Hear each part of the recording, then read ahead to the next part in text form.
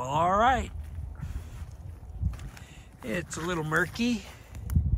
Still see the bottom. Like I said, the weather report says be 80 degrees by next weekend. So we got to get this back in shape. All right. All right. Well, got the weed eating done. We got our equipment back. And so pool's a little murky. Not too bad for sitting all winter. Little vacuuming next. And balance the chems out and see how this thing goes. All right, getting the pool open, California style. All right, so what we're gonna do, we got the top off, but you see the debris and stuff. We want it settled on the bottom. We're gonna vacuum this out of the pool, and I'm gonna show you one way, the way I do it. But a lot of that is actually phosphate remover. So I want to let you know, doesn't matter what kind of pool you're opening or where in the country you're opening it at, it's been sitting and it needs to be ready to take chemicals and use chemicals. Chemicals are a great sanitizer. Chlorine's a sanitizer. It's not a great at getting organics out. What you're gonna wanna do, what I did before I took the cover off, now I like the Arenda family, so we're using some Arenda products here. And what they are is, you've got the CV600, which is the enzyme, CV700, which removes the organics and phosphate, so it's a combination. The PR10000 is phosphate remover. So what I did was, before I even took the lid off, I threw my phosphate remover in there, and I threw my enzymes in there, purged the pool. So you're gonna read on the back, it's gonna say, you know, like a quart for 10,000 gallons or whatever. You wanna hit it hard, get the organics out.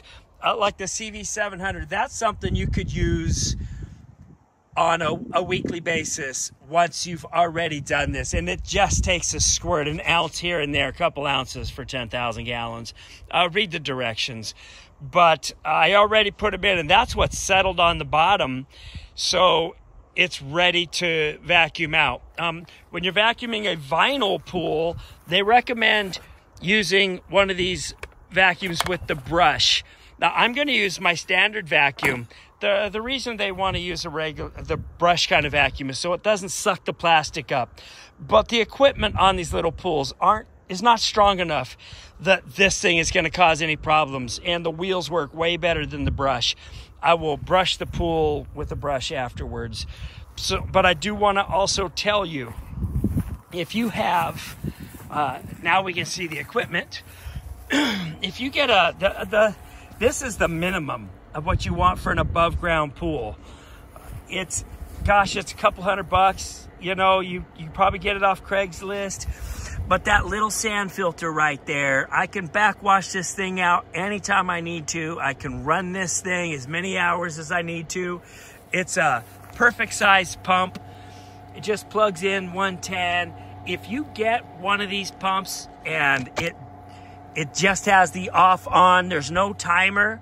So I have to come out, turn it on every day or whenever I want to. But I'm gonna tell you, the trick is over here. This little guy right there. This is a smart plug. So I have a smart plug, so I bought it at the hardware store for like 20 bucks. I plugged it in and I program it from my phone. So I have an app on my phone that runs a scheduler. So I actually had it on through winter for a couple days, 2 or 3 days a week, for a couple hours at a time. And then now it's summertime, it's getting to be summertime. I'm running it a couple hours every day. And once we start swimming, I'll increase that time. If you have something smaller and you have the little cartridge filters, you need to run those all day long. You need to clean that filter. If you get any algae, you need to clean that filter all the time, all right? Just keep a few on hand, swap them out. clean the filter, and you'll be doing good. This is the best way. So it's a pretty good little pool. It's lasted a few years and doesn't show any problems.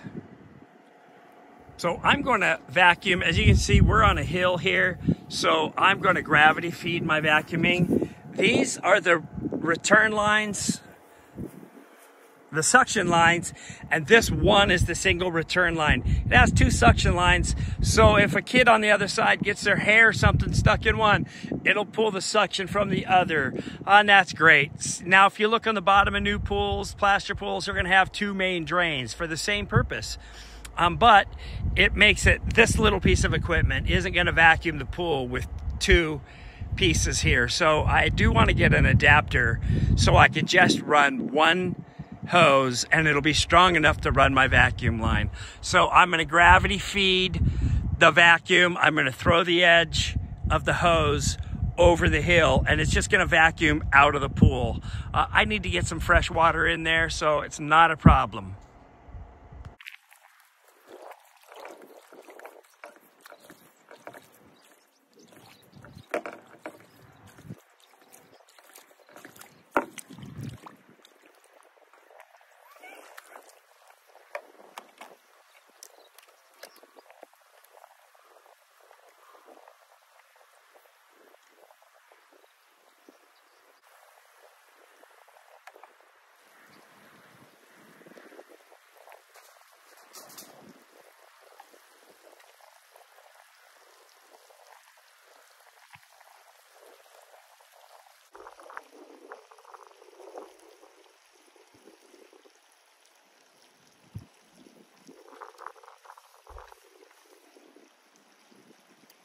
And to stop it,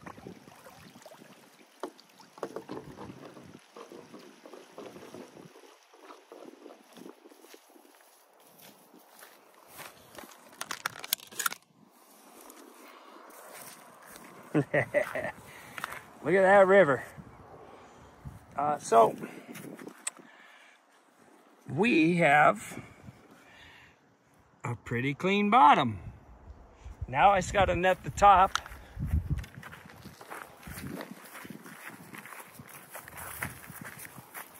This is the side I showed you right before we vacuumed. She's good to go. Ready to jump in, get some chems in there and get her started. Now I'm going to turn it off. Turn the lever over to backwash. Get it back on. Watch out, it's leaking at the hose. See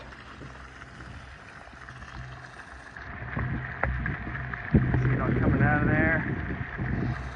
So just backwash that out till it comes out clean. Of course, it's gonna keep spraying me. I'm gonna have to fix that.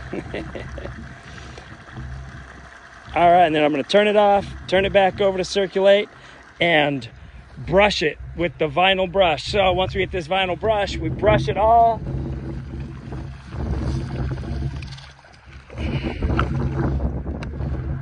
There, now it's ready.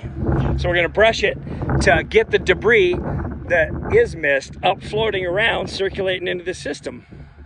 All right, let's get some chlorine in this pool. Let's get the chemicals balanced, I should say. So I have my test strips out. I'm going to go ahead and get it in there, wrist deep or so. Shake a little bit of the water off, hold it level like that, and we're gonna compare it to what it says on the numbers. So we have no chlorine. The pH is a little low, alkalinity's good. So what we're gonna do is, I'm adding water, so I'm not gonna check because I'm on a well. So this well water may have some balancing into it. So we'll see what it needs to do. But to raise the pH, I'll throw some soda ash in there or some baking soda, whatever I have. I do wanna let you know that I have some you know, just your standard chlorine shock. Which says shock is still a type of chlorine.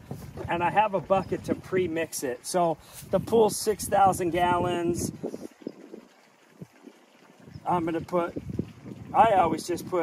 half of one in right now. I'm gonna pre-mix it in my bucket. and I'm going to put it in the return side. I'd also want you to know that not to use a tab floater in the vinyl pools. It will bleach the bottom, but this I got off of my return line. It screws on to the return side of the pool, and it allows me to put some 1-inch tablets in here.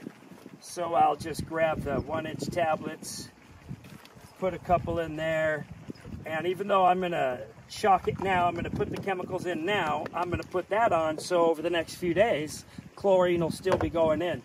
If you don't have the pool cover, you can get these, it's called a solar pill. There's a couple different varieties, but you put this in,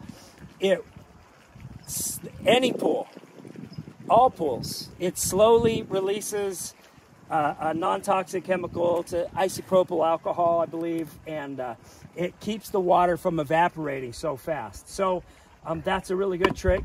If you just want to find the right stuff the first time, go to elitepoolcare.com. It links to Amazon. That's my site, and yeah, they give me a little commission, but it costs you nothing. But you know you're going to get the right product the first time. All your vacuums, all your nets and all that. So I'm going to put this back in, I'm going to blend this up, and I'm going to get my chemicals balanced. And then I'm going to go on my app and make sure that the pool's running for a couple more hours to circulate it. I just wanted to let you know, I do use less chlorine in my pool than it calls for because I use the enzymes. Enzymes alleviate the pressure off of the chlorine, especially in summer. When your kids are swimming, they got sunscreen, they got body fluids, you know, we got to say it. Whatever's happening, organics get taken care of by the enzymes. So keep the enzymes in your pool, put a little phosphate remover in there once in a while. Keep your chlorine levels low until you have a problem, then shock it. All right, you guys, it makes for more of an enjoyable pool, an enjoyable swim. Have a great day, and have a safe, blessed summer.